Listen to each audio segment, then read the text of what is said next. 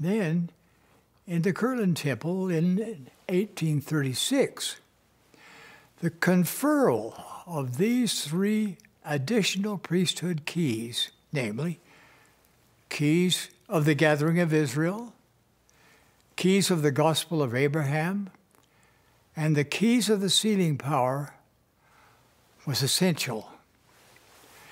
These keys authorized Joseph Smith and all succeeding presidents of the Lord's Church to gather Israel on both sides of the veil, to bless all covenant children with the blessings of Abraham, to place a ratifying seal on priesthood ordinances and covenants, and seal families eternally.